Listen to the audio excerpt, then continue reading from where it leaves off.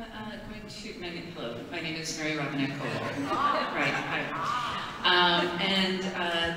the program promises a keynote on women in space, fiction and reality. Originally it was going to be me and an astronaut, but alas, someone was busy training for space. So this is actually just going to be talking about the reality of space. I'm going to talk for a little bit, and then I'm going to open for questions. And the questions can be about what I'm talking about, or it can be anything related to stuff that I write, which will then cover the fiction part. So, space. Space sounds like the future. It's rocket ships and astronauts. It's Buck Rogers and Captain Kirk, the golden age of science fiction. But our ideas about the future are built on 1950s sexism. And it's not just our ideas, but the actual infrastructure of space travel, which leads us to a place where, in real life, a German woman has never been to space.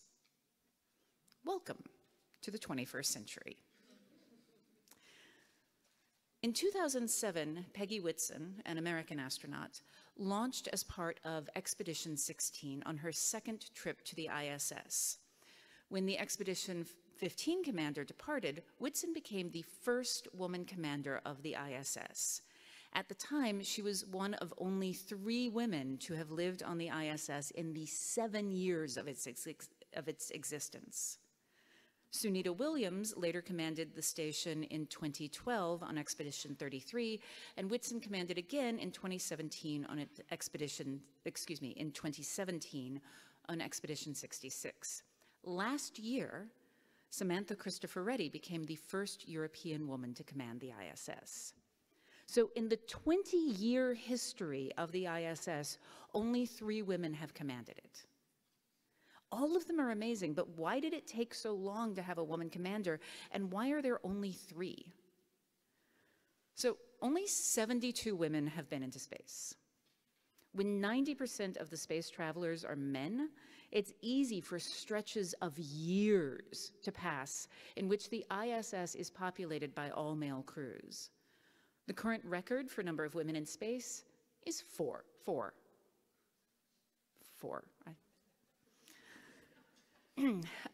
That was set when the Space Shuttle Discovery visited the ISS in 2010.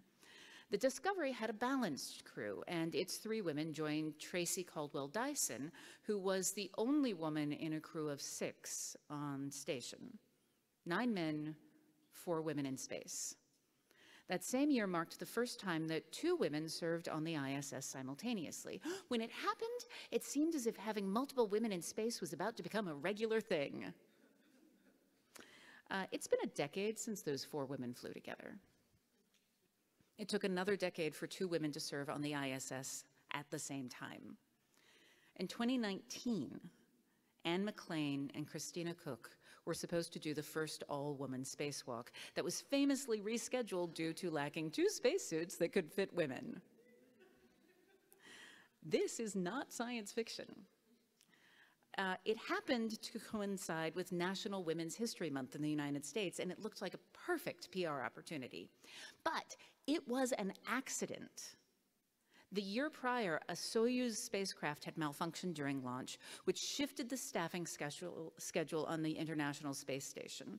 In the original ISS schedule, Anne McClain and Christina Cook did not overlap. Let me just underline that again. Having 2 women in space at the same time was an accident. So how did we get there? There is a causal chain that begins with the design of the Extravehicular Mobility Unit, or EMU, and leads through to present-day staffing choices. The EMUs were designed more than 40 years ago at a time when all the astronauts were men. 11 of the original 18 EMUs are still in use, but only 4 are still rated for spaceflight. Actually, I think it's only 3 right now. Only 3 are still rated for spaceflight, and all of those are on the ISS. NASA used to have small, medium, large, and extra large spacesuits. For budget reasons, the small and extra large were cut. However, many of the male astronauts could not fit into the large suits, so the extra larges were brought back. The small suits never were. According to Katie Coleman, a shuttle-era astronaut, she had to improvise padding to wear inside the EMU when she was in the neutral buoyancy lab. So that's a giant swimming pool with a full-size mock-up of the ISS inside it. And many of the problems that she had in the NBL were what they call 1G effects, things that she would only experience on Earth, but the NBL is where they decide who gets to do a spacewalk. And complaints about a suit that doesn't fit? Well, no one else has had a problem, so it must just be the person who complained. In very practical terms, when an EMU is too big, it causes a number of problems. The hard upper torso, or HUT, is a fiberglass shell. So to get the best range of movement, you need to wear the smallest HUT possible, because if it's too big, that armhole is out here, and you literally cannot move your arm. If you're too small for your HUT, you have problems reaching the dials on the front of the EMU, which means you can't do things like control your suit temperature when you're in the vacuum of space. Story Musgrave, a male astronaut, experienced frostbite on his fingers during a spacewalk. The Gemini astronauts, also men, had problems with overheating. So improper temperature isn't a matter of comfort, but of safety. So just starting off, women are using equipment that puts them at a disadvantage. As a science fiction author, my literal job is to design future worlds. But the imprints of men are so pervasive that it is difficult to know what the future would look like if it were designed with women in mind. In the real world, when things are designed for us, they are often designed by men. Perhaps you've heard the story of Sally Ride and the number of tampons that NASA thought should go into space for a one-week mission. 100. That's, for guys, that's a little bit of an overkill. They also designed a makeup kit for women astronauts. Now, to be fair, this is something that a woman requested, but she asked for it because she knew how media represented women who appeared without makeup. While the makeup kit might seem like a trivial point, it underlines how often women are asked to conform to expectations that are decades old. We are asked to be silent about problems, like a suit not fitting, just in order to participate. And every time we do that, we carry those imprints forward into the future. I was talking with Carrie Love, who is a retired spacesuit designer, and she said that while we can look back and understand why women were an afterthought in aerospace to this point, we are at serious risk for that to be reproduced as we move into the commercial spaceflight era. There have been so few of us in space that having 2 women do a spacewalk is extraordinary. But there have been over 400 spacewalks. Only 2 all-women spacewalks have been scheduled, and only one of those has occurred. In 2019, after Anne McClain's first spacewalk, she realized that she needed to use a medium HUT. So did Cook. There was only one prepared for spacewalking. Oh, there were 2 on the station, but because the previous year of spacewalks had been only men using the large and extra large suits, the other medium HUT wasn't prepped for use. That takes hours of effort, and if you screw up, someone could literally die. There were only 6 people on station at the time, and their time was tightly scheduled. They would have been faced with making a choice between trying to fit prepping the EMU into their cramped schedule, wearing the wrong size, rescheduling vital maintenance work to maintain the current staffing, or restaffing. There were only 2 women in space. There were 4 men. The math on the restaffing was simple and clear. So, to be clear, the decision to restaff the spacewalk was absolutely correct. The astronauts needed to be safe, but it is a decision built on a long causal chain of sexism reaching back 50 years to the birth of NASA. Why would you need 2 spacesuits that fit women when it had been a decade since there had been 2 women on the ISS? And McClain still marked a first on that mission. She became the first woman to serve in 2 different crews with other women. So pause for a moment to unpack that. With that one exception in 2010, every other woman who has lived on the ISS served with an otherwise entirely male crew. Last year, we finally had the first all-woman spacewalk. Because while Jessica Meyer and Christina Cook were the only, we finally had the first all-woman spacewalk, but while Jessica Meyer and Christina Cook were the only people outside the space station, they were still outnumbered by the men on the ISS who participate in prepping for the spacewalk. So to be clear, NASA has recognized this systemic problem and has been working towards gender parity. The last 3 astronaut classes had near or near equal numbers, but there have been decades of all-male crew selections, and it will take years for that balance to shift. Even if NASA does achieve gender parity in the astronaut corps, we're unlikely to ever see an all-woman ISS crew because our international partners fly almost exclusively men. When the US was buying a seat on the Soyuz, one of the seats was always a cosmonaut, and there's only one woman in their program. The ESA, of which Germany is a member, has only one woman in their active astronaut corps. That's Samantha Cristoforetti of Italy. Canada also only has one woman in their corps. Germany has a private initiative called the Astronauten. They raised money to train and send a German woman into space. They had 400 applicants. I'm going to mispronounce these names. Insa Thiel Eich and Susanna Randall have been training since 2018. The plan is to send one of them to the ISS this year. The plan was also set to send one to the ISS in 2021 and 2020 and 2019. ESA Mission Control is here in Germany. The ESA's Astronaut Training Center is in Germany, but somehow a German woman has never been selected for the ESA's astronaut corps until last year. For the first time, the ESA named reserve astronauts. These are people who will get to go into space or go into the main program if something happens to one of the main astronauts. And in that reserve corps, there are 2 German women, Amelie Schonenwald and Nicola Winter. Amelie has a PhD in integrative structural biology. She is so smart that I don't even know what her PhD means. She said that when she was little, she wanted to be an astronaut and read everything she could get about space. The older she got, the more unrealistic she thought the goal was. Nicola Winter became the 2nd female German fighter pilot in 2007, and there, I think, you begin to see why there are so few astronaut candidates among German women. There are no role models, and the path to selection is still based on criteria originally dictated by NASA, which were originally based on their criteria that to be an astronaut, you had to be a test pilot. In 1961, in the United States, 13 women went through testing as part of the Women in Space study. These were studies that were designed by Dr. William Lovelace for the Mercury astronauts. He wanted to put women through the same test to see if women would be good candidates for space.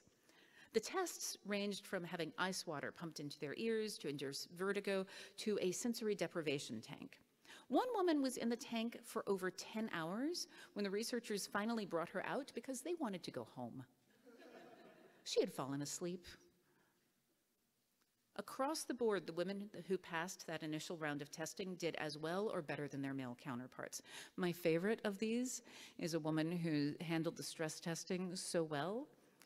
And I think the reason she did is because stress testing is like buzzers going off and lights flashing as you try to answer complicated questions. I think the reason she did so well is because she was the mother of 8. And she was just like, what, this is Tuesday? But all of these women were pilots who had logged hundreds or thousands of flight hours, often more than the men who were actually selected for the astronaut program. The United States government shut down the Women in Space study. When you hear about these women today, they are often called the Mercury 13, but they called themselves the Flats, the first lady astronaut trainees. The story of the Flats wasn't widely known until fairly recently, But among women working in space, their story of trying to reach space and being blocked because of their gender has resonated. As we move forward into the world where commercial spaceflight offers opportunities to go based not on skills, but the amount of money in one's wallet, it raises questions about who space is for. When the first German woman goes into space, how will she get there? Who will decide that she deserves to be there? And will she be alone? Space sounds like the future, but it is the present. It is a present that has excluded German women. Think about that little girl who wanted to be an astronaut, but became discouraged. So my question for you is, what stories are you going to tell and share that are going to shape the rest of the 21st century?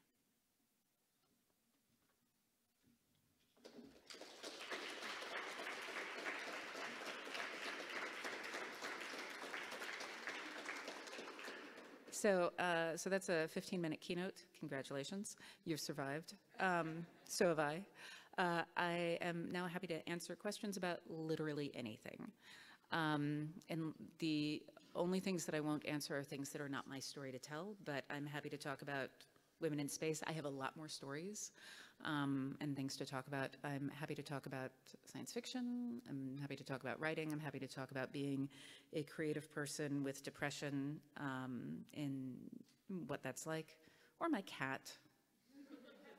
Literally anything. Or we can all just go outside. I'm hearing a vote for outside. Oh, wait, there's a question.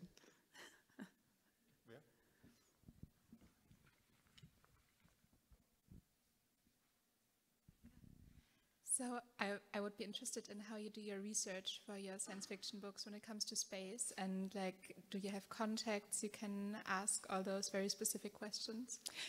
Thank you. So the research process for me is, so my background, as you might be able to tell from the fact that I do hard science fiction, is in puppetry. I was an art major in college. I do not have I actually don't have a degree at all. But the way I handle it is I first do what I call broad research, which is often just Wikipedia, where I just kind of get a general sense of the era or time or that I'm looking at. And it's just enough to give me the ability to write kind of a synopsis of what I think the story is going to be about, which then allows me to focus my research into things that are plot specific that I feel like I'm going to need to know. And then that gives me an outline, and that outline allows me to do very focused research and identify the subject matter experts that I'm going to need. I tend to write things that include a lot of brackets. So I'll say that my manuscript is full of, and then the captain said jargon, as he jargoned the jargon. And then I will send it to a subject matter expert. It's actually, they've asked me to stop using the word jargon. So I will say things like, and then the captain said some command phrase as he fiddled with something on the dashboard thingy. So that they know, and then they are essentially playing fill in the blank for me. Because what I've learned is that when I get into the stuff like orbital mechanics, the amount of information that I need in order to write one line of dialogue is essentially an advanced degree. So it's better to just ask somebody. In the last panel, you mentioned that the Star Wars generation is in positions of power now, that the Harry Potter generation is slowly advancing into positions of power, and in combination with commercial space flight, do you see better chances for women, or is the problem going to be that, well, business interests see not including women as saving business expenses, even legitimizing the tech bros to be gatekeepers again and keep women out? So that's an interesting question, because I've been talking to some people who are involved in commercial spaceflight, And so one issue is that the glass ceiling prevents women often from making as much money as men. But even when they do, when they are making as much money as men, the perception of them spending that money on themselves is entirely different. And so they are having trouble attracting women to spend money that they have, that, you know, like women who are on a comparable economic level to some of their male counterparts, because it is seen as more self-indulgent. And so the women are often self-selecting them out because of the societal pressures that are put on them. Okay, thank you. That's looking at the customer side of the business. What about the crews themselves? I mean, even commercial spaceflight is going to need professional astronauts to, etc. So, on the crew side, the spacecraft that are going up now are so automated that, like, the NASA astronauts know how to handle an abort, but they're so automated and so complicated that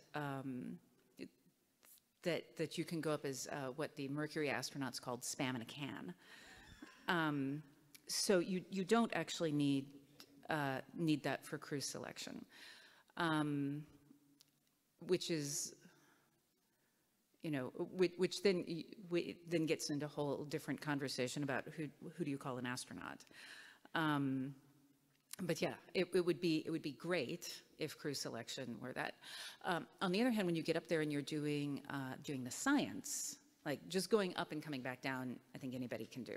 But when you're getting up there and doing the science, the number of the amount of advanced degrees and training that you have to be selected are such that many people have been kept out by gatekeepers before we get to that point. And again, like I talk about, I was ranting with other people about the Artemis program earlier. So we just announced the Artemis astronauts. It's 3 men, 1 woman. Or you can look at it another way. It's 3 white people and 1 person of color.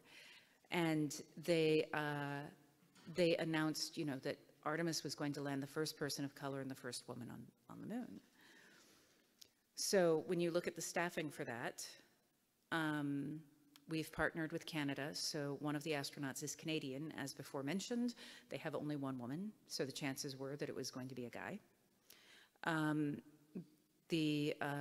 that's one astronaut. Then we have the commander of the mission, who was the chief astronaut for NASA, and one of the perks of being the chief astronaut is that you then get to name yourself to a plum assignment when you step down. So he named himself as mission commander for Artemis. So now we have 2 white guys. So that leaves 2 remaining spots.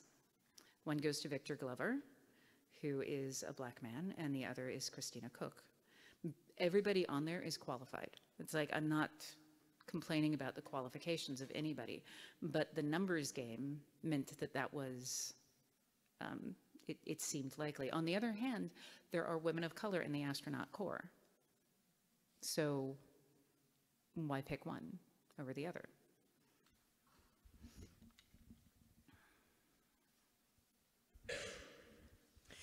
In your speech, you gave us a lot of facts. Mm-hmm. But why do you think women have been excluded in the beginning in the 60s and later? Is it we have to protect the little women, or women can't do the job, or why?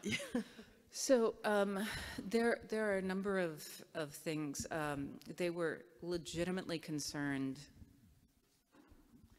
They were legitimately concerned that our female parts would wander around.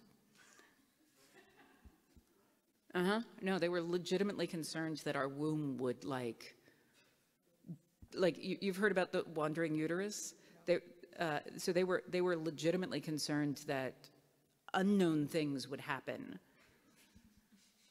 And I'm like, this is fucking space. Yeah, it's like, it's a 15-minute space flight.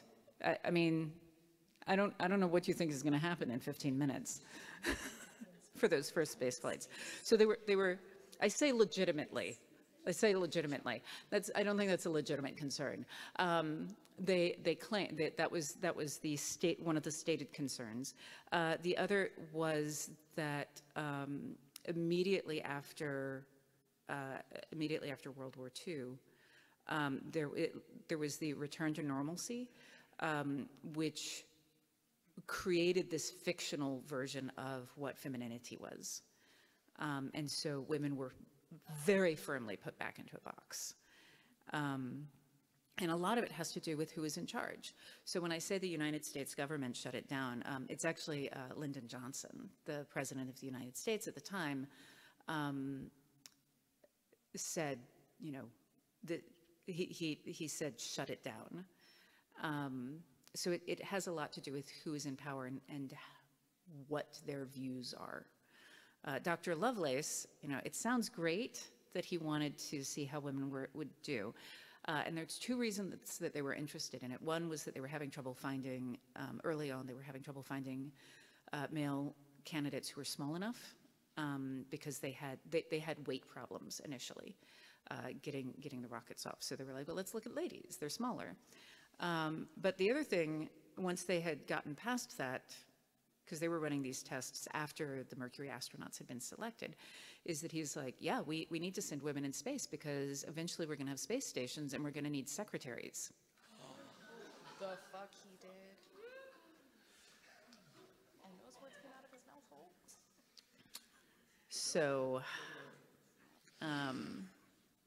So basically, the short answer to your question is sexism and the patriarchy. So you talked about, now you have your pick after having written 4 books of Lady Astronaut Universe. You have your pick of subject matter experts, but where or how did you start finding them? Did you have connections? Yeah, so how did I start finding subject matter experts? My first introduction was Katie Coleman. And I, you know, in the days when Twitter was a different type of garbage fire, but I put out a thing on Twitter saying that I wanted to talk to any woman who worked in aerospace because at the time, and it has, thank heavens, shifted, but at the time, there were no autobiographies by women astronauts at all. And the few books that were written by women, Sally Ride had a book for kids. There were a lot of books written by women astronauts for kids because that's where publishers put them.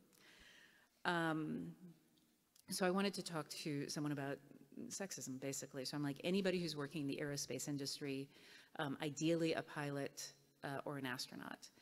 And my friend Stacy Berg, who's a fantastic science fiction writer, saw it and said, hey, I'm friends with Katie Coleman, and also you are coming to Houston on book tour. Do you want to meet her? And I'm like, why did you phrase that as a question? So I met Katie, and she was fantastic, and was very helpful. And then at the Nebula conference, Kjell Lindgren was the keynote speaker. And so I met him, and at one point he asked the question that every author kind of dreads, which is, what are you working on now? Because we haven't figured out how to talk about it in short form yet. Or we're in a place of despair just in general with it. But I was like, well, I'm working on this Apollo-era science fiction novel, which is Calculating Stars. And he said, Apollo-era science fiction? I would like to read that. And I'm like, well, I would like for you to read that. So we exchanged emails, and he started reading it. So basically, everybody was either a personal contact or someone that I ran into at a science fiction convention. Science fiction is the answer, because they're all fans. Yeah, they're all fans. But NASA actually has a PR department, and you can write to them. There's no guarantee, but you can write to them and say, hello, I am looking for someone that can talk to me about And they have a mission of public education. And so they will very likely at least connect you with someone, and you may eventually, you know, I've had very good success that way also. Yes. Sorry, I did not mean to monopolize you and keep everyone from the sun. Just a very quick question. Was there any science fiction in the 1950s, 60s, and I hardly dare admitting it, I'm not an expert, that gave positive role models besides Uhura in Star Trek that encouraged women, or that at least made it possible for the people at NASA to picture women in space, besides being secretaries, of course? Yeah. So the interesting thing is that every single like big property, big chain, like Buck Rogers, the Space Cadets, which had a very different meaning at the time. There were all of these different things that had big followings, and all of them had a hyper-intelligent scientist woman who, with like 9 boy men that she was looking after. All of them did. And then this woman who was more competent than everybody else on the team was always the one who was put into danger and had to be rescued by the guy. So the role models were there-ish, but not, but also carefully in a box. There's this book that I read from the 1930s, Danger Planet.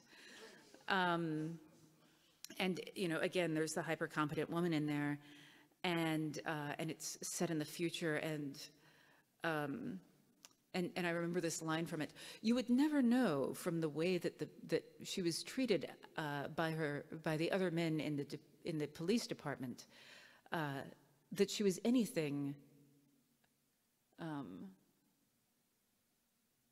that she was a woman, like." Because they just treated her like one of the guys. It was just like this, like, what an amazing thing. Look at the future. A woman who's treated the way men are treated. So the role models were there, but they were not written by women for women. And that's one of the big differences. And so it then becomes hard to imagine yourself there. There was another thing, another example that I thought of. You can ask short questions. I don't do short answers, though. So one example would be Heinlein's Podkane of Mars. Heinlein's Podkane of Mars. Yeah. And interestingly, actually, Heinlein is an interesting figure because he is, when you read his stuff in the lens of the era in which it was written, he was writing career women who were not married and did not have an interest in being married, like predominantly. Like when you look at Stranger in a Strange Land, you know, it's got, but career women, all of them, and none of them were interested in getting married. Eventually, of course, they succumb to Valentine Michael Smith's charms, but I mean, who wouldn't? Yeah. There's one right there. Yeah. So in your conversation with all these experts, was there anything that surprised you or shocked you or maybe even positively surprised you a lot? Or can you tell us some more fun stories or something, or shocking stories or anything? So one of the things that I was surprised by was so there were so we hear about Amelia Earhart all the time, but she was actually not that big of a deal in a lot of ways, because her first airplane crossing, she was just a passenger. And she got credit for being the first woman to cross the Atlantic in an airplane, but she was just a passenger. And then she was like, you know what, people are making a big deal about this. I'm going to go get my pilot's license. And she went to the 99s, and well, I guess they weren't the 99s at the time, but they there was a really strong group of women pilots who were doing things like powder puff derbies, which were these these flights, these races, they were all women races. And the women who were flying these were repairing their own planes. Many of them had designed and built their own planes. Like these women were hardcore pilots. When you start reading, there's a book by Genora, shoot, what's her last name? She was one of the Mercury 13, Genora Jessen. She wrote a book about the Powder Puff Girls, Powder Puff Derby, and like woman after woman in that are just like, there's a gender norm, forget that. I'm gonna do this other thing. It's a fantastic, fantastic book. The other one that I was stunned by was Mary, I'm terrible with names, just in case you can't tell. I can't remember her last name, but she was the first Irish pilot, and she designed and built and flew her own plane 2 years after the Wright brothers. And her dad was like, hey, could we maybe not do that? What if I give you a car? If I give you an automobile, will you stop doing the airplane stuff? And she's like, how about I drive the car to the airfield? So there were a lot, like she was, again, just ridiculously competent. What are some of the other fun ones?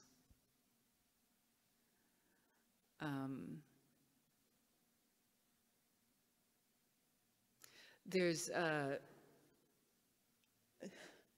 this is a mixed fun story. I think it was Rhea Seddon. One of the first class of women astronauts, actually, I don't think it was, no, it was, oh, I'm so bad at names. One of the first class of women astronauts had very long hair, and when she went up, she wore it in a ponytail to restrain it, but there was a point where it got caught in a camera and like pulled in, and they extracted it. But she's like, you do not report this to the male astronauts. Like, do not report this. And they're like, why don't you put it in a bun or something? And she said, because I want little girls to see my long hair and know that I'm a woman in space. And I'm just like, that's, you know, one, that's really beautiful, and two, how upsetting is it that she had to wear her hair in a way that endangered her in order to make that point? Oh, here's a fun story to end on, though. Katie Coleman was at this, at an event, and they had, you know, those big cutouts of astronauts, and her son was with her, and he's like, Mommy, is that you? And she said, no, sweetie, I'm not sure. It's not me, but and he said, well, whose mommy is it? Because for him, the normal was astronauts were mommies. Yeah.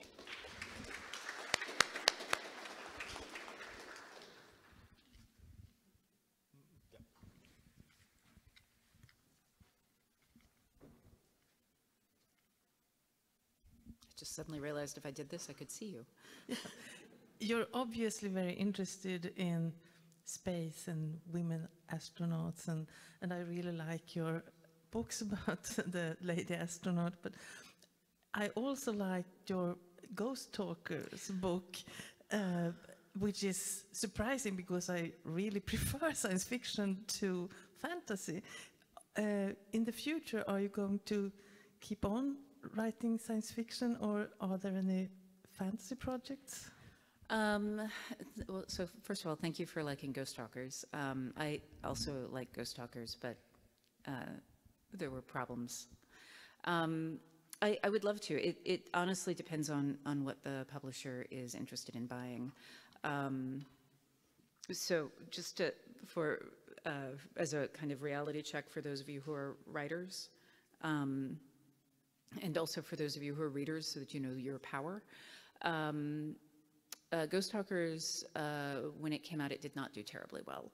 And part of that was because the publicist that I had at Tor, that publicist, forgot that the book was coming out.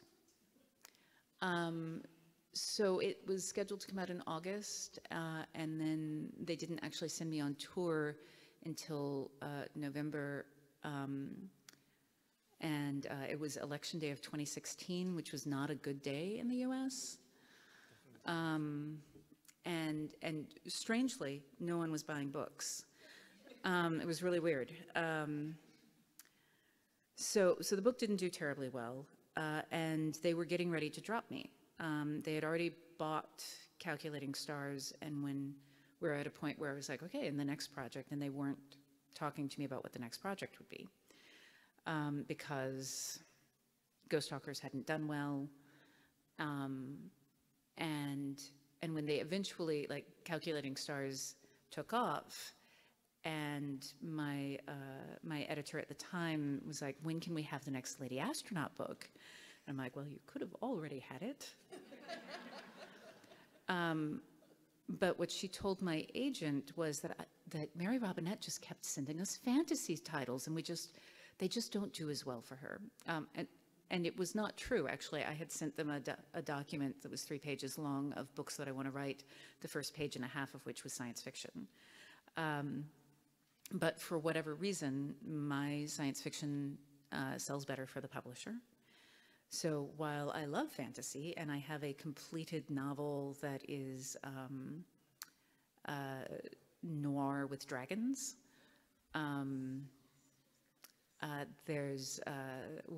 we're sitting on it, because like I have that. I have an urban fantasy, giant battles and fairy, completed.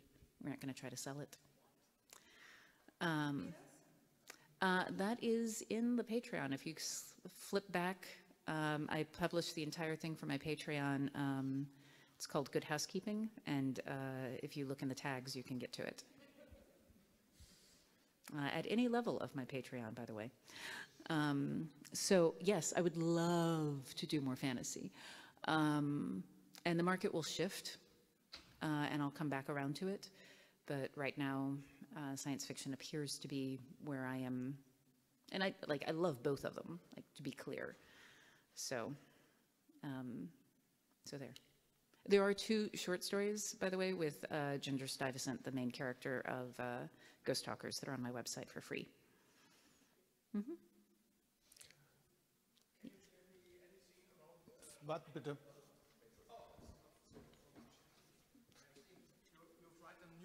I've seen you have write a new book, The Spare Man.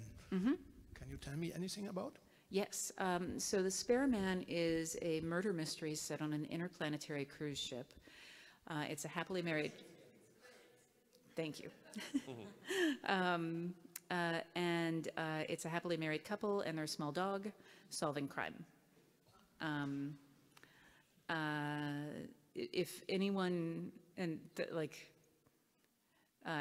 you probably have not seen these movies called the Thin Man movies, but I highly recommend them. They're from the 1930s, and it's basically the Thin Man in space. It was a happily married couple and their small dog solving crime immediately post-Prohibition. So it's a straight-up murder mystery. It's a comedy mystery. Okay, me again, I'm sorry. Hello. But I think it's a question all of us have been asking ourselves. What's the name of your cat, and in which ways does it inspire you? Thank you. Yes, thank you. It's Elsie. I see Elsie does have some fans. So my cat, Elsie, inspire is perhaps the wrong word for Elsie. And Elsie's a small calico.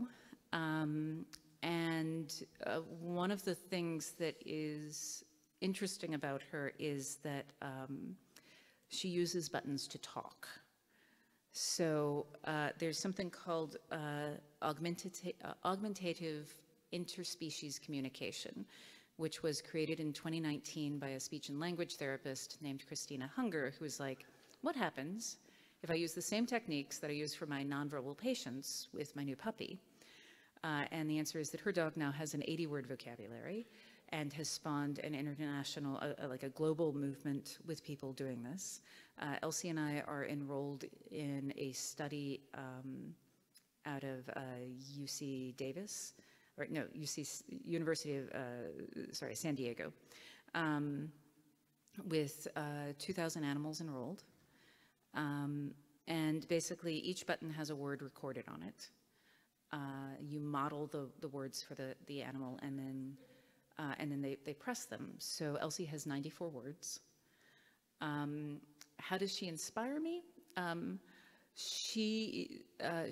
We've been doing this for a little over, we're coming up on 2 years now. And I have a communication every day with a non-human intelligence, which is fundamentally going to change the way I write science fiction, because she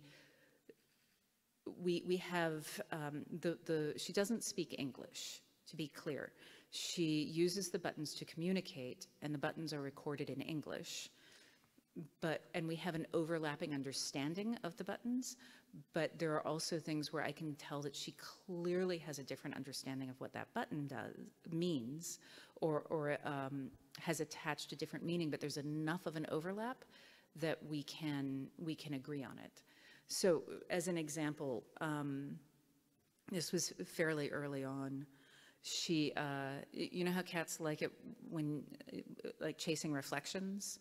So, so my phone was reflecting, and she jumps up on the back of a chair and like tries to get at it, and jumps down and presses want, and then jumps back on the chair and tries to get at it, and jumps back down and says laser bird. And she has laser because of laser pointers, not because she's an overlord. And I'm like, yeah, what else would you call it with the words that you have? But I don't know why she called it a laser bird. Did she pick laser because it was bright like a laser? Did she pick that word because it moves quickly?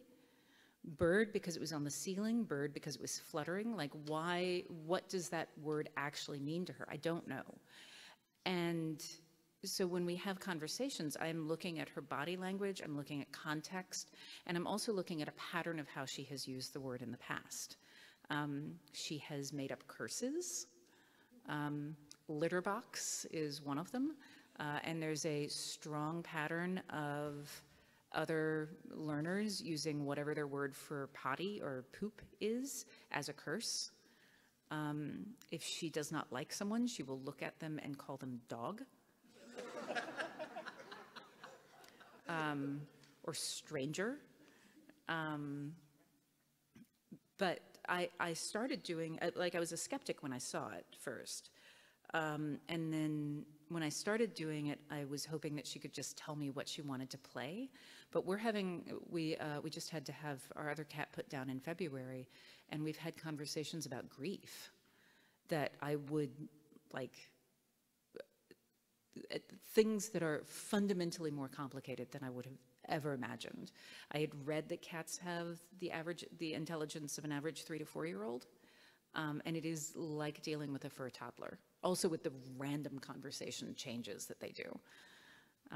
But yeah, it's been fascinating.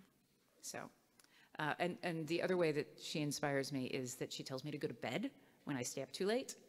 And when I am on Zoom calls, she will often sit there and go, all done, all done. Loud, stranger, all done. Which helps. Like, sorry, I have to go, my cat. You can see her, there's videos of her on Instagram if you want to watch them. Okay. Daylight yet? I have one. Okay. In the afterword of the first Lady Astronaut, you're talking about the hidden figures, ladies. So my question goes to, what about the female participants in the space program that do not go up? It's a great question. So when I started writing the Lady Astronaut books, the film and book Hidden Figures had not yet come out. So I was reading other things, Rise of the Rocket Girls, and other things. I was like really having to struggle to find stuff. But it was clear that women had been in the space program from the very beginning. Jet Propulsion Laboratory had a policy that they did not hire men for their computer department because they didn't like their work ethic. Sorry, guys. And it was very clear that they had this fundamental role in figuring out how we got into space. But they are left out of history books. Like when you actually look at photos from the time, there are women and people of color all through the space program. But when you look at modern textbooks and modern retellings of them, they aren't there. So so for me, I think that the astronaut is the person who gets all the credit, and they're supported by this huge number of people. But it's also about where the people are allowed to have their voices, because while the computer department was all women, a woman, that's also partly because a woman and a man who apply with comparable degrees, the man gets put into engineering, which pays more and has more prestige, the woman goes into computing. So, so the women were there, but the decision makers were still dudes.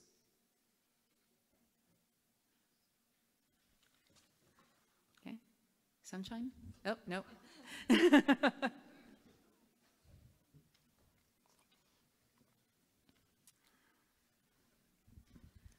So what I experienced on the convention is that always when we talk about female leads, people will say there's a strong female lead in the book, in a movie, or wherever. But if we talk about male, there's nothing, it doesn't have to be anything in front of it. It's just a male lead. So what's your thoughts on that? I have a lot of thoughts on that. Yeah. So, you know, I think it's important to understand that a man can be anything he wants to be. Some of my best friends are men. I'm married to a man. My house husband, he works very hard to keep the house clean for me. I'm able to come here because he's at home taking care of things, which I really appreciate. And you know, it's so important to provide role models for these young men who think that really they can only be this very narrow selection of things. They think they can really only be a warrior. They think that they can really only be a spy or an astronaut or a doctor or a lawyer or a judge. And it's so sad, really. It's so sad when they could be so much more. So one of the reasons that I think that we say strong female protagonist is to give the young men something to look up to, because where else are they going to look for strength, really?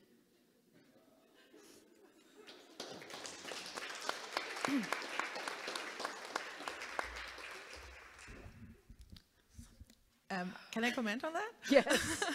So there is a German, I'm not sure if she's really a feminist, Heidi Kabel, she is a famous actor, and she said, I tried to translate it, so we only have real gender opportunity when there's also weak females in leading positions. So yeah, this is it, right? It's vice versa. Yeah, and the like one of the things that so when people were first saying strong female character, what they actually meant was a well-defined female character, because the women characters were often poorly defined in a lot of early science fiction, because it was written by men for men, and apparently none of them actually met a woman. But the other piece of that is that when women were writing science fiction, Ursula Le Guin talks about this, that when she wrote Wizard of Earthsea, she was like, I'm going to be so subversive. I'm going to have a story about where a wizard gets his power. Like every story about wizards are about old wizened men. And so my wizard is going to be young, he's going to be brown, and he's going to come from an archipelago. And it wasn't until after the book was out that she realized that she had named only one of the female characters. Only one of the women characters had actual lines of dialogue. Everybody else was reported. And what she said was that she realized that because she had grown up reading science fiction written by men for men, that even though she thought of herself as a feminist, she still wrote science fiction for men. And I think that the way that we change it is not just, you know, having women in there of all different abilities, but writing fiction by women for women. And it's a lot of it is us reprogramming our own minds and deprogramming the stereotypes. Like when my Glamorous Histories came out, it's Jane Austen with magic, I heard myself say to a guy, oh, but you may not like it, it's really girly. And I'm like, what just came out of my mouth? Like, why can't men enjoy a romance? So I think there's a lot of deprogramming that needs to happen. I guess you might have read, and I don't know if anyone else has read, a Hugo winner from a few years ago, The Man Who Bridged the Mist by Kit Johnson. It won in the category long, short novel, I think. Yeah. And it was written with every other character being a man and a woman.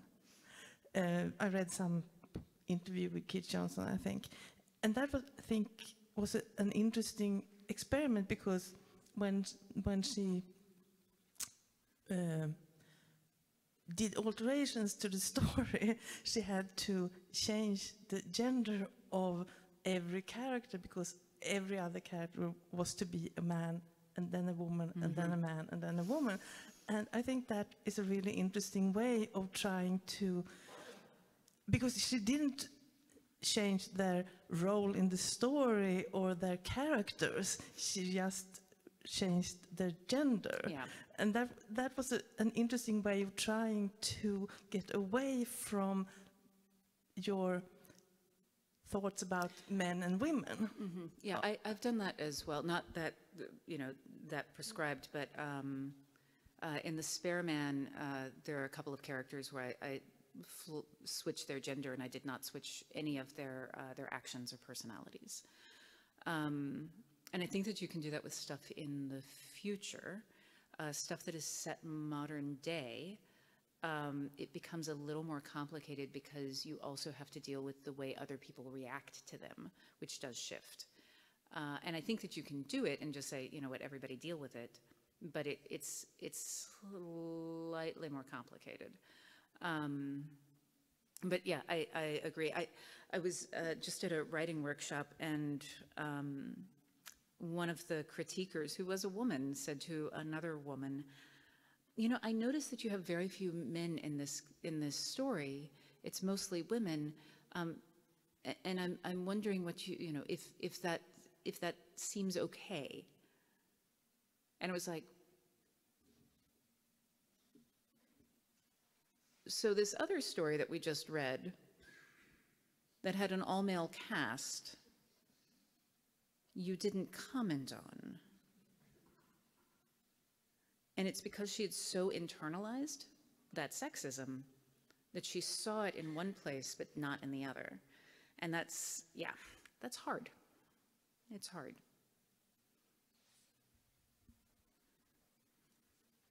Okay, we are officially out of time, so we can go into the sunlight. Oh, no, wait, you have one more. Okay. Does the setting of The Spare Man have anything to do with your writing workshops? Does the setting of the Spareman have anything to do with the writing workshops?